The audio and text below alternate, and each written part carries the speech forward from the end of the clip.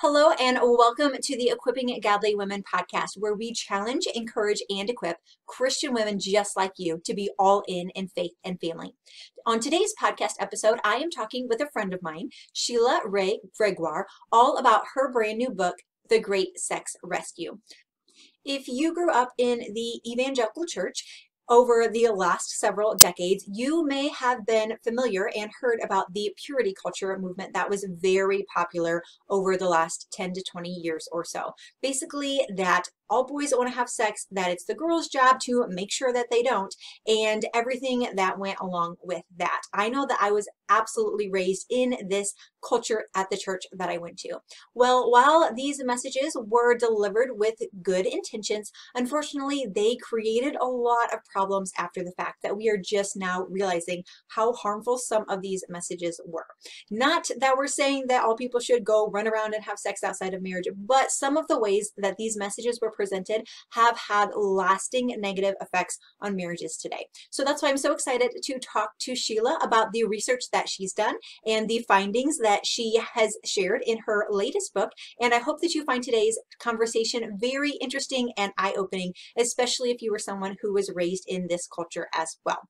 Also, if you are listening to this podcast near the time of its release, hopefully you have heard my brand new book, Fall in Love with God's Word, Practical Strategies for Busy Women, just released as well. My book will help you if you are somebody who wants to read God's Word more often, but you just struggle to get around to it, or you are someone who does read God's Word, but it often feels like a chore or an obligation, something just to check off a checklist to say that you've done it.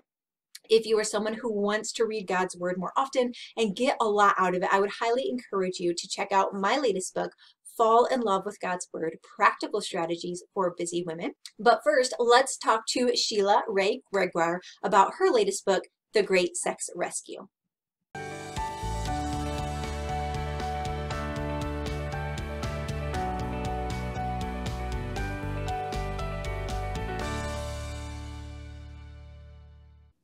All right, Sheila, I'm so excited to get to talk to you today about your latest book, The Great Sex Rescue. Before we dive into all of the things, though, will you start by just telling us a little bit about who you are, what you do online, and kind of your family, whatever we should know as we start this discussion today? Sure. Well, first of all, Brittany, it's so fun to talk to you because I feel like we've been in the same space for like a decade. And, and so it's really neat to actually join you on this. That's wonderful. So I have been blogging at toLoveHonorAndVacuum.com since 2008. I started out mostly just talking about parenting and marriage and housework. And then the more I talked about sex, the more my traffic grew and I became kind of the sex person. So I wrote The Good Girl's Guide to Great Sex in 2012. I wrote 31 Days to Great Sex. And then over the years, as I've been talking about sex, I've realized that the same problems keep coming up. And no matter how much healthy stuff I put out there, there's something fundamentally wrong going on below the surface. And so that's what we're trying to do with this book, is identify why are things so weird for a lot of people, and what went wrong in the foundation, and how can we address that foundation and build it back up right to what God really intended? Yeah, I absolutely love that. And I really do send so many people your way. Anytime that people email me and they have a question about, hey, something with my sex life, I'm like, I know exactly who you need to talk to. She's like the Christian sex lady. You have so many articles and great books. So I'm like, I'm not even going to tackle this because this is the person you need to go talk to. And I just love how you take this topic that can be so taboo and you just talk about it in like a really fun, big sister way, where we're not going to be shameful about it. We're not going to be all taboo or weird. We're just like, hey, this is what you need to know from one girlfriend to another. So I love that about your site. A while back, you did a very large survey, which I sent out to the Equipping Godly Women audience. They may remember, if they've been around for a while, they took part in this survey. So will you give us an update? What were the results from the survey? What did you find? Tell us a little bit more about that. Well, first of all, thank you so much. I think you were the one who sent most people of everyone who was sending out. So you really plugged this. I so appreciate it. And to everyone who sat through that long, I know it was a long survey. It was like over 130 questions for most people. So thank you, you guys, rock stars. But what we were trying to measure specifically was, are there certain teachings that are really prevalent in evangelical circles that end up affecting women's sex lives and marriages later? And specifically, we were looking at do they hurt women's orgasm rates? Do they cause more sexual pain, or do they hurt marital satisfaction? And so we measured a whole ton of different teachings, and not all of them had any statistical significance, but we found a few that we identified as being the reason that people often struggle in this area. There were a few things that we are constantly taught in evangelical circles that tend to wreck sex for women. And so our hope and prayer is that we can just change this conversation so that we can get a more healthy, and what I think is really a more biblical view of sex, more prevalent in our churches. Absolutely. I grew up in an evangelical church as well. I actually grew up in a very small church that was very legalistic, and we were absolutely taught, 6-foot rule, you stay away from the boys. The boys only want one thing. It's the girl's job to say no, no, no. And I grew up with all of these messages. So as soon as you started talking about this, I was like, yep, I know exactly what you're talking about. But for anybody who is listening today, maybe they didn't grow up in the church. Maybe they grew up in a church that wasn't teaching some of these things. Can you just lay the foundation? What are some of the threads that you've seen, the perspectives that the church has traditionally shared in the past that are causing issues today? Well, actually, you mentioned one of them. So good for you. You already identified one of our 4 biggies just in what you just said. And that's the idea that boys are going to want to push girls' sexual boundaries. So when teenage girls believe that boys are going to want to push your sexual boundaries, then when they're married, their orgasm rates go down. They're far more likely to have sex only because they think he needs it. They don't enjoy sex. They're less likely to feel heard during conflict, interestingly enough, like far less likely to feel heard during conflict. All kinds of bad things. It causes more incidences of sexual pain or vaginismus among women. And so we're trying to figure out, okay, what is it about that particular message that's so bad? So we did a lot of focus groups with women afterwards. And here's what often happens. I find this really fascinating. Let's say you're 17 years old and you're with your boyfriend and you start making out. Okay. What's going on in his head is something like, this is really fun. This feels great. I'm really enjoying this. But what's going on in her head is, should I stop it yet? Should I stop it yet? Is he getting too excited? I better listen to how he's breathing. Is he getting too excited? Maybe I should stop it now. What about now? And so she's not really there. She's not able to enjoy it or whatever, because she feels like I am the gatekeeper. And of course, we know that there is some, truth. We all should be protecting ourselves or whatever, but there's something unique about putting it only on girls, which is what's often been done. And a couple of women described it to us like they felt like they were always spectatoring, like they were outside their bodies watching what was going on and judging what was going on and trying to, and just trying to figure out when to stop. And so then when they got married, they were so used to being outside of their bodies that they weren't able to inhabit their bodies. And so they had never learned how to feel aroused. And I'm not trying to make any comment on whether we should, encourage teenagers to feel aroused, because I very much believe in an orthodox biblical sexual ethic that sex is meant for marriage. But there is an element of this that can really hurt girls when we always feel like I have to always be the one who isn't letting myself go. I have to keep control of myself because I'm the one who's the brakes. And when you get used to always being the one who's in control, it's very hard to let go of control.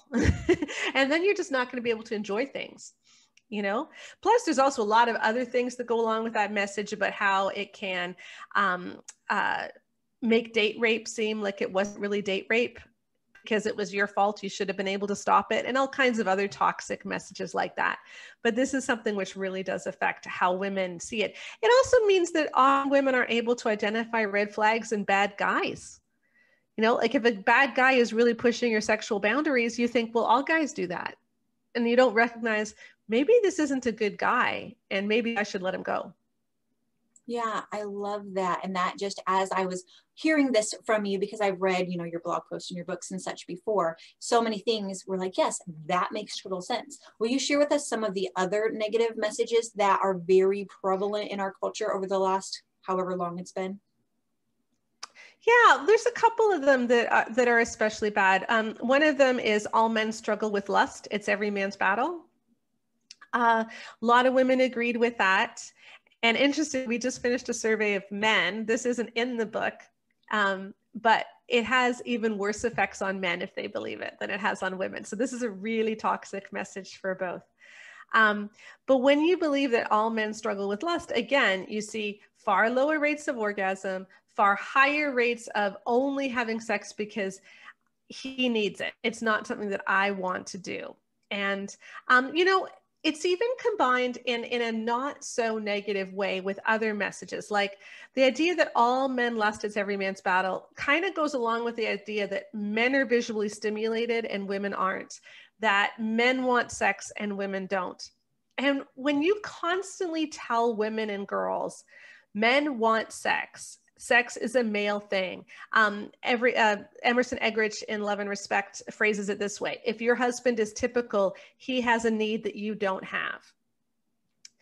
If you tell women their whole lives, you don't need sex, you don't want sex, you aren't attracted to good-looking men, their bodies do nothing for you, you never are going to lust. Is it any surprise if women don't want sex? like we spend our whole lives telling women you don't want this. So there's the toxic side of it, where we expect that men are going to objectify us, where we expect that men are going to lust, and women who believe that are far less likely to be able to trust their husbands and all sorts of that. But then there's the not so toxic but still really harmful idea that women just are sexual, and that's actually not true. Interestingly, what we found was that in about 60% of marriages, he has the higher sex drive, but in 20% of marriages, they have roughly the equivalent. And then in about 20% of marriages, she has the higher sex drive. But when women believe the every man's battle message, they're far more likely to be in marriages where he has the higher sex drive rather than in marriages where their sex drive is shared. That makes sense. And I've seen that a lot in my own life as well. Just growing up in the church, being taught sex is bad. Sex is bad. Like, don't do this, say no, stay away. It's for him. Mm-hmm. And once I got married, I'm like, okay, now I'm married. How do I flip the switch to now this is a good thing and I'm supposed to enjoy and relax? And like, this isn't what I've been taught my entire life. So I can absolutely see how those messages would get into the church. I know that you speak out specifically about several books. I don't know if you want to name names of things that you've said that, these books specifically are harmful, but how can we know if we are reading Christian books today about sex and marriage, what things should we be looking for that we could say, okay, this is a good resource and I should take its advice, or, okay, I'm reading this book, but something's off here. How do we pick up on those signals?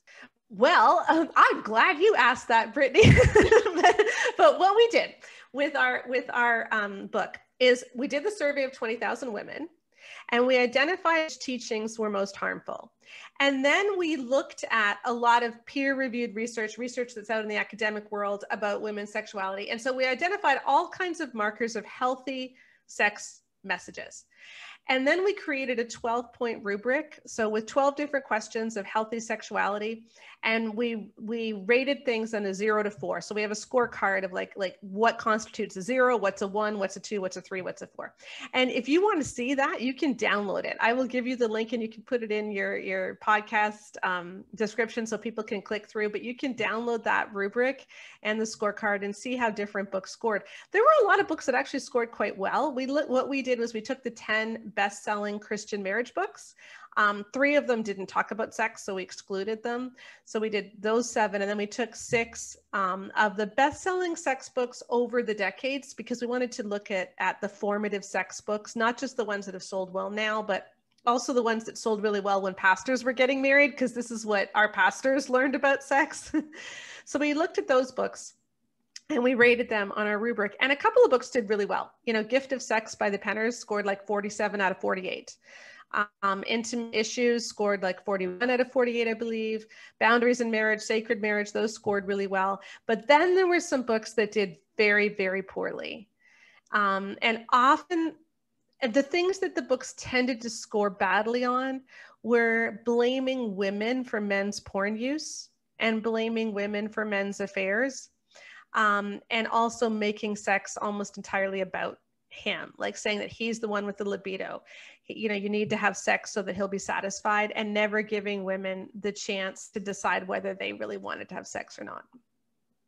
And so some of those really bad ones, like Love and Respect was the worst. Every Man's Battle was very bad. His Needs, Her Needs, For Women Only, However Praying Wife, all of those scored very low.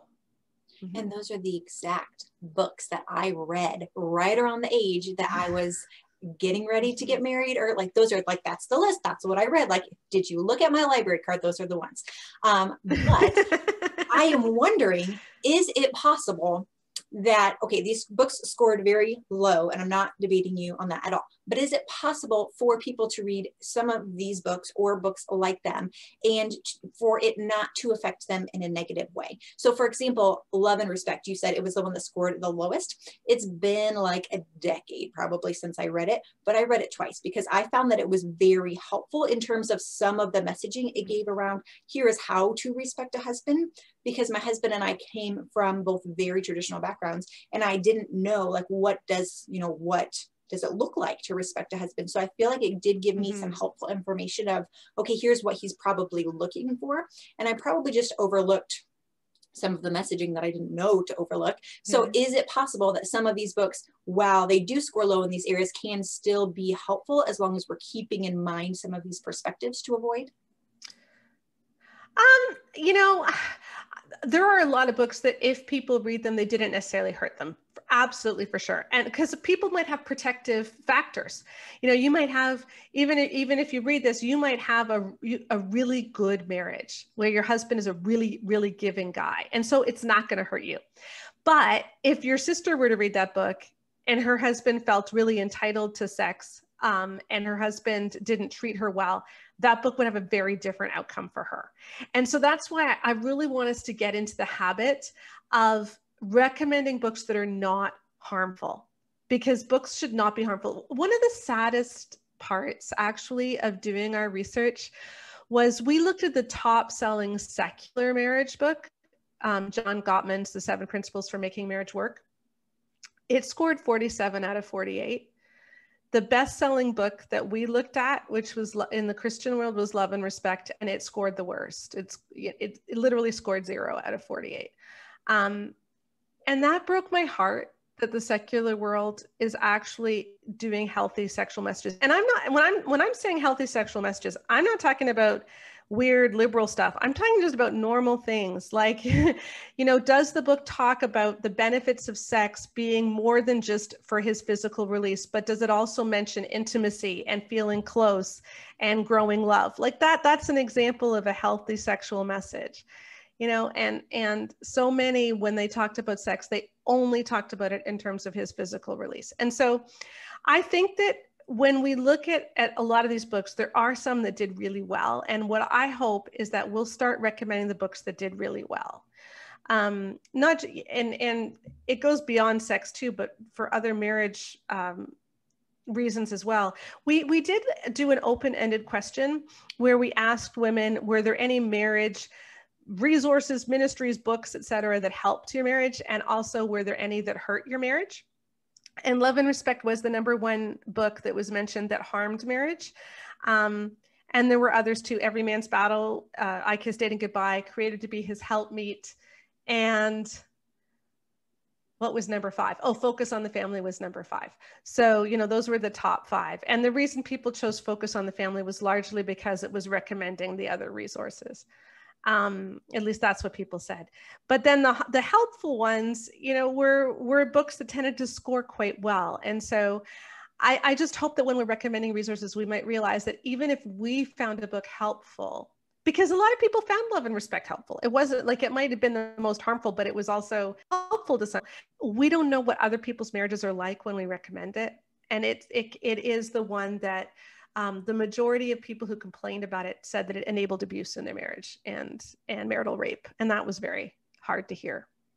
Yeah. And I think that's a very important distinction. And I'm glad that you brought up how it can affect different people different ways, because in my marriage, my husband is amazing and he's very generous and kind and loving and like everything you could ever want from a husband. Yeah. So it didn't affect our marriage in that way because I had this great husband who was trying to also make sure that I was happy as well. But, you know, I don't want anyone to listen to this and say, okay, well, I read this book and I thought it was amazing, so Sheila just must not know what she's talking about. No, okay, there are messages in these books that maybe even if it didn't affect you that way, maybe it could affect other people. So just being aware of that, I think, is really helpful as well. I want to ask you, because some of the messages that we tell, I mean, I'm not old enough to have teenagers. My little girl is still a little girl. But as our kids grow into the preteen and teenage years, I know that we are going to want to give them some messages of, hey, like, don't go and have sex with the whole baseball team, or, you know, whatever that looks like for your family. But how can we then give them these messages? Because we do want our girls and our boys to be safe and make wise biblical choices. Do you have any language or advice around how we can have these conversations with our girls and our boys without giving them this message that sex is bad, or it's all your job to make sure nothing happens, or boys always have to lust? How do we have these conversations then? Yeah, that's a great question. And it's a big part of our book. So in our book, what we do is we identify all these unhealthy messages. We show why they're unhealthy. We show where a lot of these messages came from. So it's filled with quotes from like sheet music, love, like all these different books that said things really, really badly. But then we also have a big section on how to rescue and reframe these messages to put them back in line with what God wants. So for instance, instead of saying all guys lust, we can say people lust. Some people lust, but some people don't. And if you're struggling with lust, that's okay. It's a common struggle, but please know that it is a struggle that you can overcome through the power of the Holy Spirit. You're not alone in this. Many people have overcome it. And we can just say it like that. You know, it doesn't need to be a all boys lust. It really should be not gender specific. We could say, you know, many people struggle with lust, and a lot of boys struggle with it more than girls do, but some girls do as well. But, you know, it just needs to be a far more nuanced message that gives the whole picture and that always points back to Jesus as the answer for it. Because I find a lot of these messages point out struggles that men have and then require girls to fix them, instead of pointing back to Jesus. And that's a big problem. So one of the other big problems that we have is if you have sex, you will help your husband not watch pornography, right? So sex will stop him from watching porn. And Every Man's Battle literally calls women methadone for their husband's sex addictions. Like it says, you can be a merciful vial of methadone for him when his temperature is rising. I mean, that is just so dehumanizing and disgusting. Because what it's essentially saying is what he really wants is to watch porn and look at that hot girl. But he'll settle for you and you can keep him going so that he can get away with not having what he actually really wants. That sounds exciting. Yay. Like yeah, like that's disgusting, right? But, you know, that's the kind of message that we give. Now, what we could say instead is pornography ensnares a lot of people. You know, boys more than girls, but it does ensnare girls too. The problem with porn is that it's not a victimless crime. Those are real people, and porn is the biggest driver of sex trafficking. And when you watch porn, you are hurting real people who are being abused. You're also missing out on what sex is. You are turning sex into something which is selfish and self-focused, and you're losing how sex is supposed to be intimate. And so you do need to quit porn. We know that's difficult. We're going to help you do that. But please know that many people have gotten over this. It does not have to be a lifelong struggle. And even if you're drawn to porn, it doesn't mean you're necessarily going to get sucked in. And even though a lot of people watch porn, not everybody does. And so, you know, don't feel like you need to. You know, one of the stories we shared in the book is I'm very close to a young man in his 20s, and he's just a great guy. Loves his mom, is very respectful, just a wonderful all-around great guy. And when he was in youth group, he treated women well, he treated girls well. He was the one who was always protecting them from weird, strange guys. But every time he went to youth group, the message was always, don't watch porn. We know you're going to watch porn, don't watch porn. And so by the time he was 17, he was starting to feel like he wasn't a real man because he wasn't drawn to porn. And so he started watching porn so that he could feel like a real man. And he never would have done that had youth group had a better message. Had they not been saying all guys struggle with porn, if they had just been saying some people struggle with porn, Jesus is bigger than porn, don't watch porn because it's involved in sex trafficking, you know? And so 2 years later, he found it was really affecting how he saw the women around him, and he quit again, and he's been free ever since. But, you know, there's an example of the way that we talk about stuff hurts both men and women. And we need to get back to putting Jesus at the center instead of focusing on the sin at the center. Okay, so I want to ask you this. If there's a woman who is listening today and she's saying, okay, my sex life is not where it needs to be, my marriage, something is off, how does she know if it is a matter of she's heard these messages her whole life, or her husband grew up in church and he heard these messages and that's what's causing the problem, or if it's just normal what happens in marriage? Because every marriage is going to have some level of sexual difficulty. Every marriage is going to have some kind of conflict. How does she know, okay, this is the problem? Well, I think if you have a really low libido, or you have trouble reaching orgasm and you don't know why, you know, it's not that you necessarily have a bad marriage or something, you just don't know why. Reading this book can be really eye-opening. And what a lot of people have told us is, oh my gosh, I finally feel heard. Like I feel so seen. I feel so validated. And that's what we want from this, is for women to read it and feel like, okay, I'm not crazy. Like this really was a weird thing that I went through. And I learned so much. Like even reading through the survey results, I've changed a lot of the ways I talk about things. I learned a lot more about why I had a terrible honeymoon that I had never seen before. Even just looking, as I looked closer at the books that I read before I got married, and I saw how that set me up to fail, it explained so much. And it was actually really freeing. And I've been talking about sex for decades, you know, and I learned something from this. So I think it's really a good process to go through, to look at how the culture in which we grew up, if you grew up in evangelicalism, has affected us, because a lot of us it has, and some a lot more than others. But a lot of us it has. And the book is something which you can read either alone or with your husband. And there's a lot of exercises at the end of the book to try to overcome a lot of these barriers and just start having fun again. And so I hope that it is a really healing book for people. Well, thank you so much for all of your research. I know you must have taken forever to do all of this research and compile to write such an incredible resource for us. Everything that I have seen so far has just been fascinating and eye-opening to realize, oh yeah, I was taught that as a child. I didn't question it then, but now I can see what's happening because of that. So thank you so much for your book and for your time today. Is there anything else that you would like to share as we close up for today? Well, one thing I didn't mention, and I just really have a heart for women like this, because this was me, is one of the big things we were looking at was sexual pain. A lot of women, we found 32% of women over the course of their marriage suffer sexual pain at some point. Some of that is postpartum and some of that is primary pain, and some women get blessed with both. You know, and about 7% have pain so much that penetration is impossible. And we found that Christian women are actually twice the rate of the secular population. That's long been known. And so I just want to say that was my story.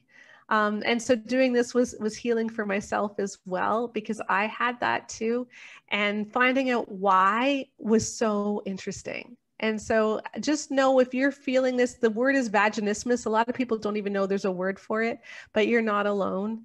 And I know 7% of your listeners are like that. So you're not alone, and there is help and there is hope. Well, thank you so much, Sheila. Well, it's great to be here, and it's great to see you, Brittany. It's fun to actually see you in person. So you too.